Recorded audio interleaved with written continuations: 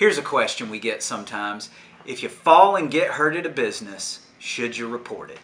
Yes, immediately. There's 5 good reasons to do that. Number 1, you don't want it to happen to someone else. Number 2, it tells the business you're going to hold them legally accountable so they can notify their insurance company. Number 3, it gives the business the ability to do their own investigation, which can give evidence like employee statements and incident reports that might help your case.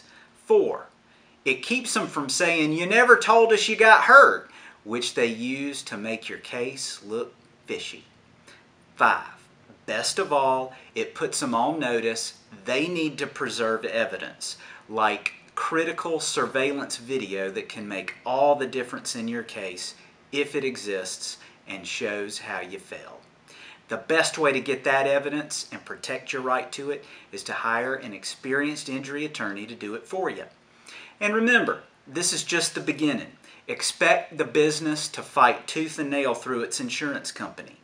They know these cases are hard to win, and you've accused them of keeping their place of business unsafe for customers. If you've got questions about your fall case, fill out a Get Help Now form on our website and you'll get answers from an experienced accident injury attorney. I thank you for thinking about this with me, and I hope I see you soon.